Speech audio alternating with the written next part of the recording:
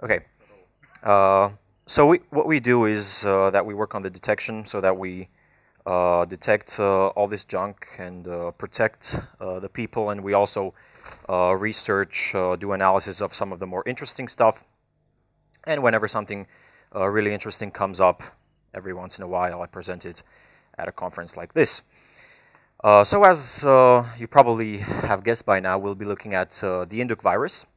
And whenever a real virus pops up, it's always quite interesting for us.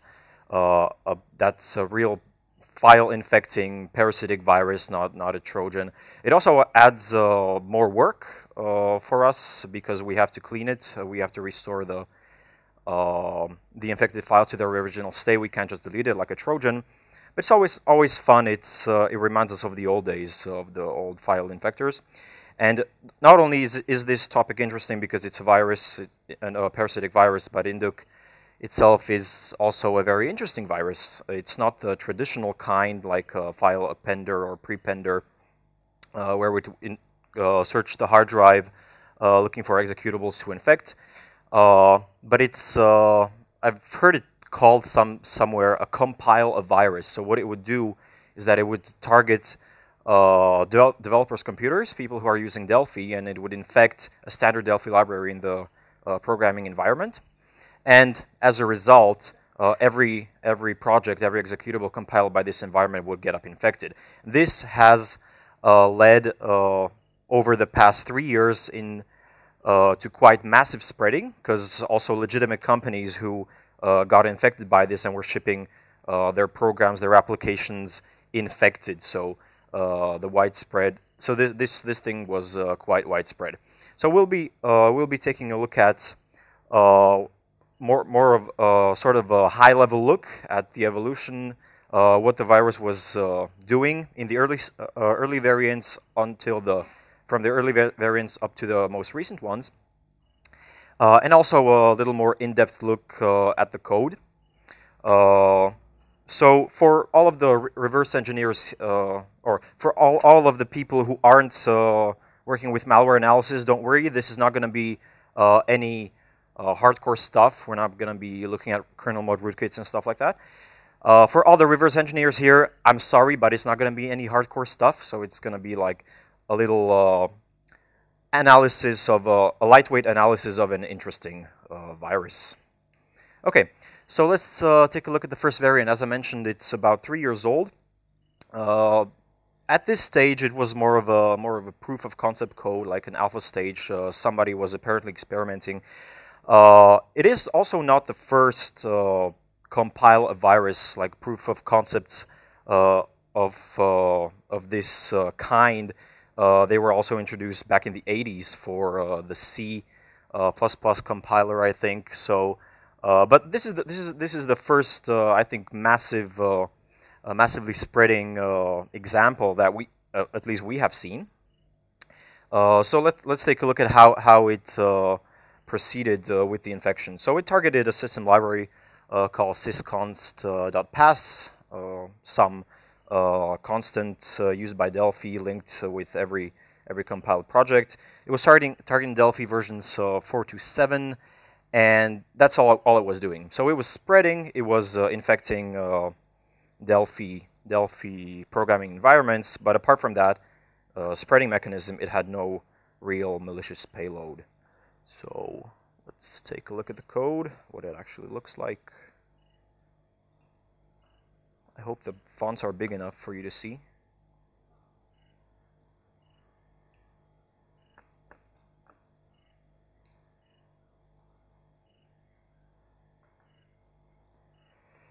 Okay, so there's that. That's the compiled one. That's the source code. Up here is the legit stuff, all the constants used by Delphi, and down here is the stuff that's not legit. By adding a few new lines, we could bring it to more readable form. All this code does, as I said, it infects the environment. So when this was run, all it was do is it would look up this file and add this code to where it's at right now. And this is where you can see where it's doing. So it would look for the Delphi installation directory by querying the registry. It was targeting versions 4 to 7. It only looked in this directory. Then over here, after having infected it, that's procedure RE. It's down here. So it would add all of that code in there, and in the end, it would run that create process with these parameters. So it would compile the pass file, and the resulting DCU would be linked to every project coming out of this infected IDE. Okay, back to the slides.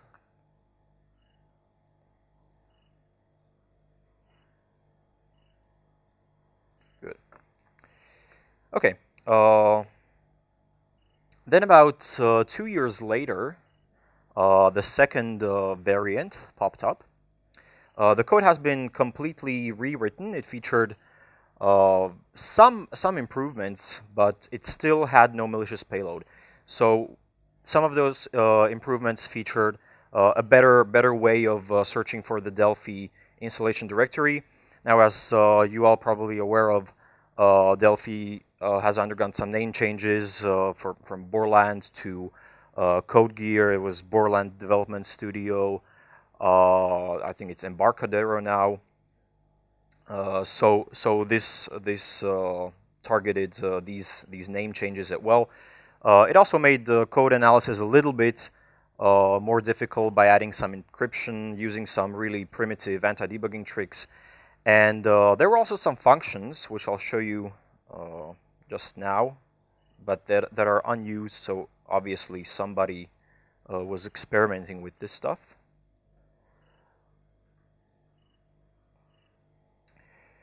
Okay, so here again, syscons.pass legitimate stuff. At the bottom over here is something that's not supposed to be there, encrypted this time. And if we decrypt it, this is what we're ending up seeing. So from the strings, you can see that it's looking for the installation directory at different places. It's targeting different versions as well. The end result, what it would do is the same as before. But we also see some interesting strings like HAL DLL, URL mon DLL, stuff like that, which is unused. So that's ntdetect.com. And where's the anti-debugging stuff? Yeah, over here. So here are some really trivial anti-debugging tricks that it was using. That's pretty much it. So a little more time consuming to analyze. Still the same payload, i.e. no payload. It would just infect and spread. This version wasn't as successful in spreading as the first one, but that didn't really matter because a new version came later. Okay, and that's Induc C. So that first popped up in August 2011. Again, the code was completely rewritten, and this was a more major release. There were much bigger differences this time. The target library that it was infecting changed, so it was sysinit.pass now instead of sysconst.pass. It also added a classic exe file infection vector, so it would look for executables by traversing the file structure of hard drive, what a regular virus would do. And now it actually also did something evil. So let's take a look at this latest reincarnation of the virus. that's the sysinit.pass with just 2 lines of code inserted into the file. As you can guess, the function createMyFile from this array is defined in this defines.inc include. So let's take a look at that over here.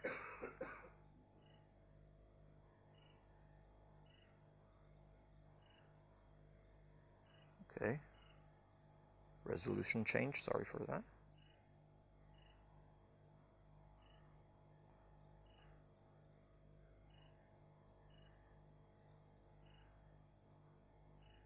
Good.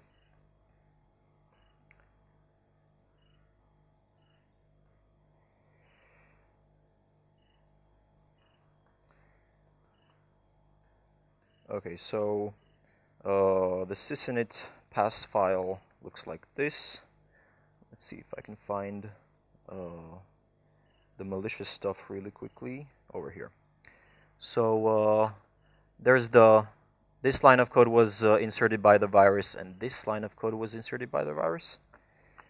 And as you can probably guess from just looking at that, here this array contains the body of the virus. It's 52,736 bytes long. And down here, we can see the part where it drops that onto the hard drive and executes it. So now it's regular compiled PE executable. So we'll be loading that up into IDA.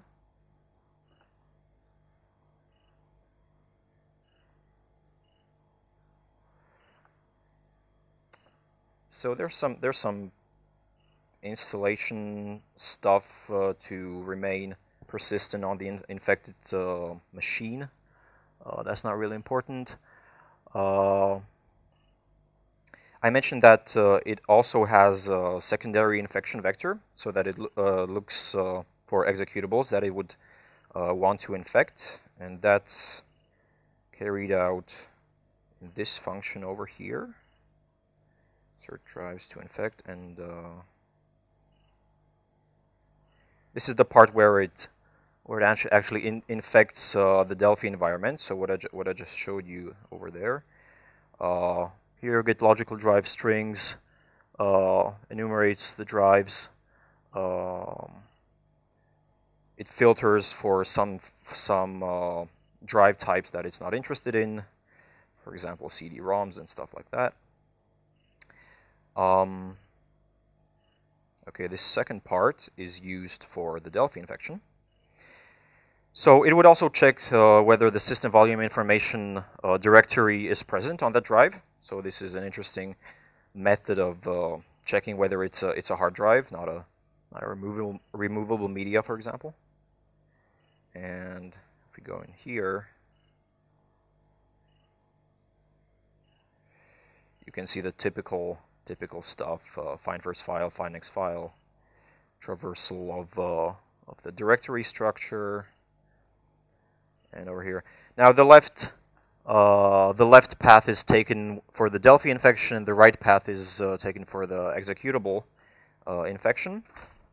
So what it does is that it first checks whether it's in the correct directory. It looks whether this is present in the path, whether this and also this, and if it matches all these criteria, it decides that, okay, I found the correct directory.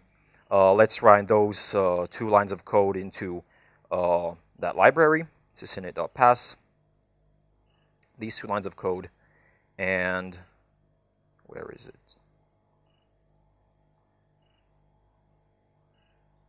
Over here, it would compile that. So it's really pretty simple technique.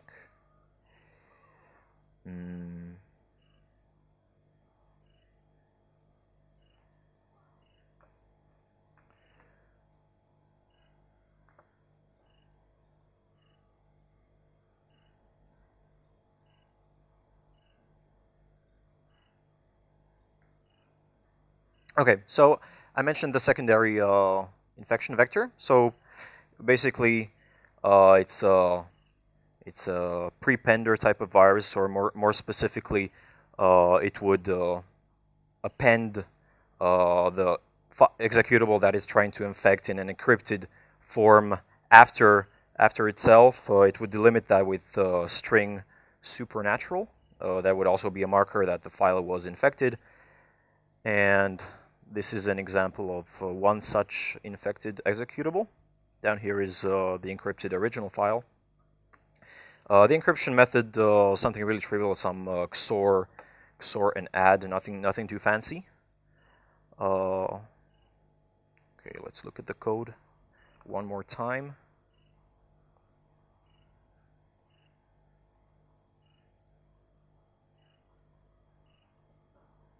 Okay, so that's that checks whether the supernatural string is present. The strings are encrypted.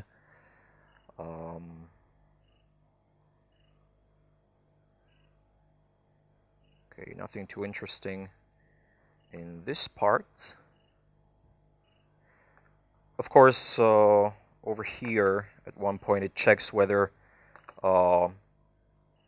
it contains an infected executable after that string, and it would execute that, drop it onto the hard drive and execute that. So like a normal virus, there's no entry point redirection and all this stuff going on. So it's a really simple technique.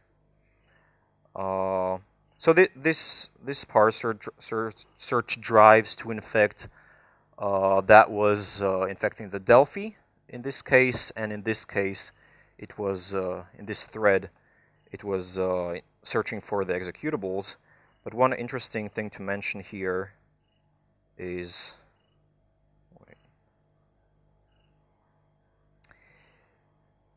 that this time it doesn't want system volume information to be present. So this secondary infection vector is used to facilitate it to spread even better. It's used for spreading via removal of media. So it doesn't infect all executables on the hard drives, but USB sticks, shared network drives, and stuff like that.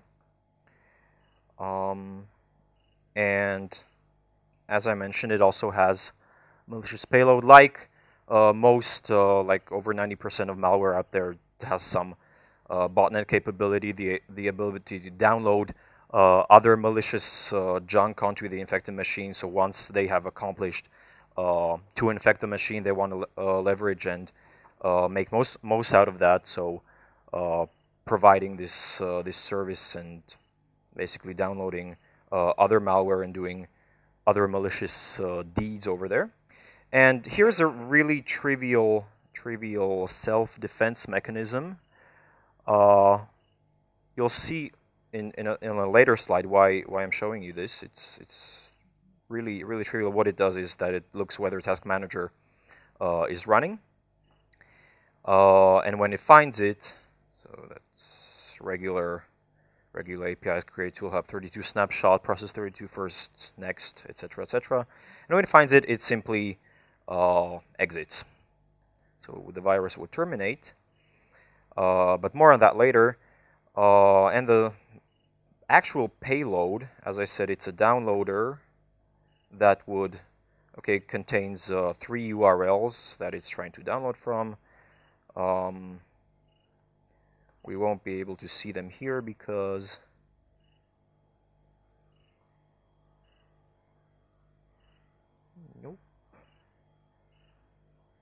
because again they're encrypted using this XOR and add. As you can see, it's an HTTP address.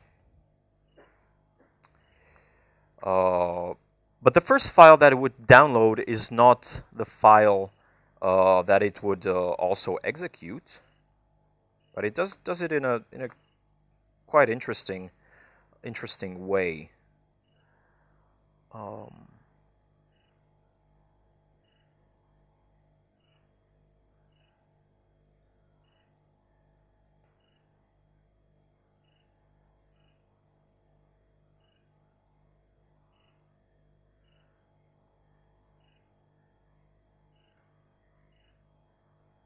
Okay. And the way it does it is that it downloads user avatars from certain discussion forums and hides more links in these. So the little steganography used there. Again, this is not the first malware to use this technique, but it's, I think, interesting nonetheless. So one example of such downloaded file is this. Okay, what's that? Unsupported video mode. Wonderful. So let's look at it like this. So here in the EXIF information, this part over here is another encrypted URL, and that's the one where it will actually download an executable from and execute it. So this is an interesting technique to control the individual bots. Provides a mechanism to update itself, but just by uploading a different avatar with a different link, the virus would download something different. And yeah, so it's an avatar looking like this. There's another one. There's three that. Those are the three download links found over there. Yeah, there's another URL. So what was it doing? What was it downloading? It was downloading a piece of malware that we detect as that, pswdelf.nqs. As the name suggests, it's a password stealer. So it's probably some kind of spying was going on, some kind of data theft. This also was harvesting FTP passwords and other interesting stuff. And so once we found, okay, this is an interesting piece of malware. It actually has a malicious payload now. Let's take a look at how successful the authors of this malware were, what they were after, what their potential targets could have been, and what was the scale of these attacks. So when we looked at our telemetry from the detection, we found something really, really interesting. Most targets in Slovakia, lots of targets in Russia. These two together form like almost 80% of all the worldwide detection. Now this Induc C variant, it wasn't spreading as massively as Induc A. So while Induc A we were detecting over the time like thousands to tens of thousands of detections per day when it was most active. This Induc C variant, it only infected a couple hundred computers throughout its lifetime altogether. And when we looked at the targets, it was no coincidence that these countries were so high in the statistics, because in Slovakia, one big manufacturing company was targeted by this data stealing virus, which I won't name for obvious reasons. And in Russia, it was two big targets, lots of other smaller ones, but two big and really infected ones.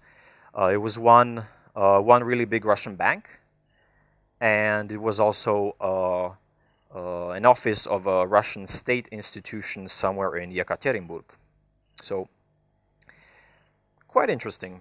So we have this curious virus, which has an unconventional spreading mechanism used for data theft. So that's pretty much it for the virus family. So far, up to date, we have not seen an Induc D, but it's not the end of the story quite yet. So who has heard of Dorifel or Quervar here in the audience? Yep, one. So you might have seen reports like this in the news.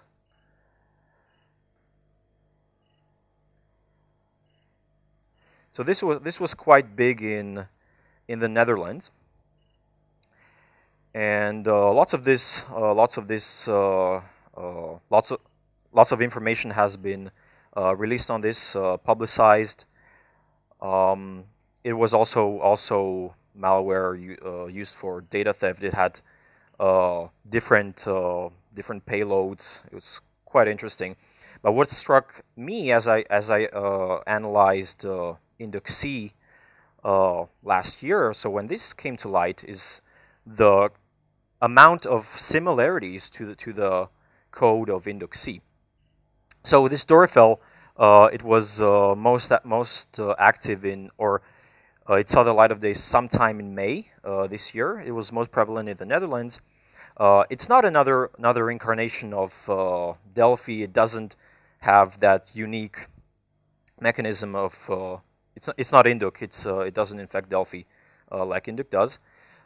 Instead, it infects executables like Induc C. It's actually in the very same way. And it also infects documents, Word documents, Excel documents. It turns those into executables. It uses a really interesting technique for masquerading these infected files by using this right-to-left override trick. So when the file name of the infected file would be, for example, infected SLX SCR, so it would be an executable screensaver, but this Unicode character over there is the right-to-left override, which would have the effect of flipping that to right-to-left. So on a default Windows 7 setup, this is what the victim would see. Now this doesn't work by default on Windows XP, because these right-to-left fonts, characters, whatever, they're not installed by default. But if they were, it would work as well. It's not the first malware to use this trick, but it's an interesting technique. And let's take a look at the similarities between Induc and Quervar that I was mentioning. So does this look familiar at all?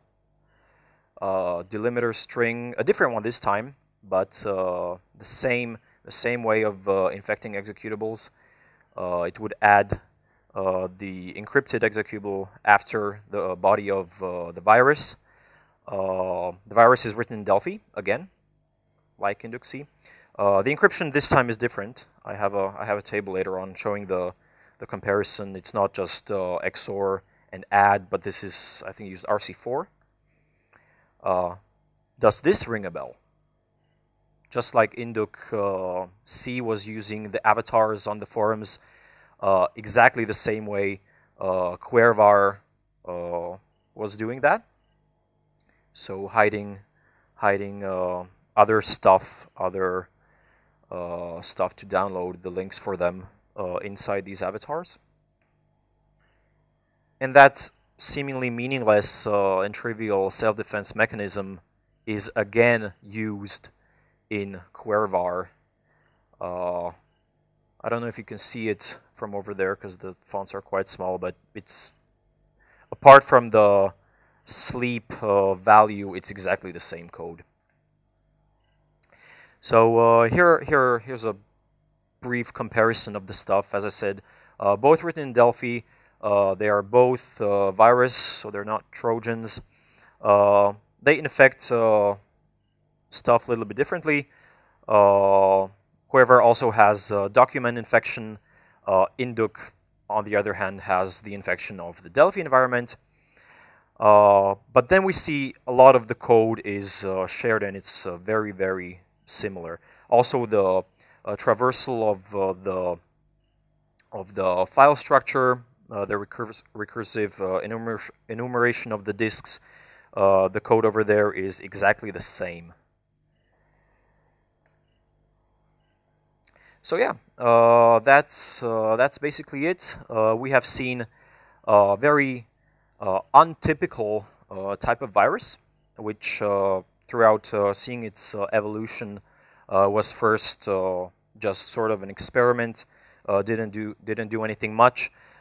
In the latest version, it was possibly used in targeted attacks. And then another malware family which shares a lot of code with Induc. Probably, as I said, probably not the same guys behind it, but definitely lots of inspiration from this family.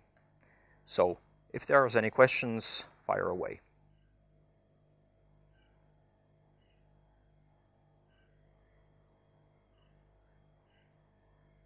Okay, thank you.